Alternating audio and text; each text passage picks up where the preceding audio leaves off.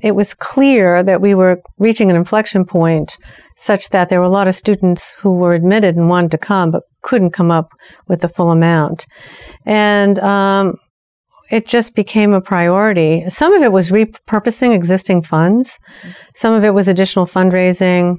There were a lot of different things that we did and continue. I'm sure you're continuing to do that. We did decide to make the ED/LD program tuition free because, the doctoral programs in arts and sciences are tuition free. And with this program, we were preparing people for careers in public service. As dean, I met so many people who were still paying off their EDD loans, when they were in their 50s.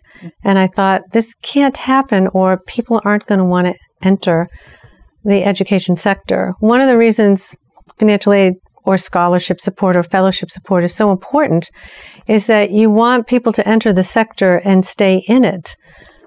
A lot of people leave the education sector because of salary, but you don't want them to also be burdened with debt. Yes. Yeah. Yes. So can you imagine all of the wonderful things that would not have happened if you weren't able to award financial aid or increase financial aid? Yeah. And it's the same problem at Smith, too. We're working hard.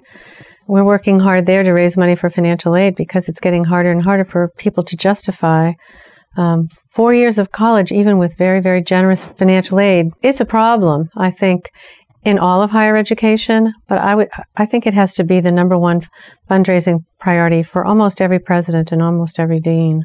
Absolutely. And especially when you're going into public service. Yes, exactly.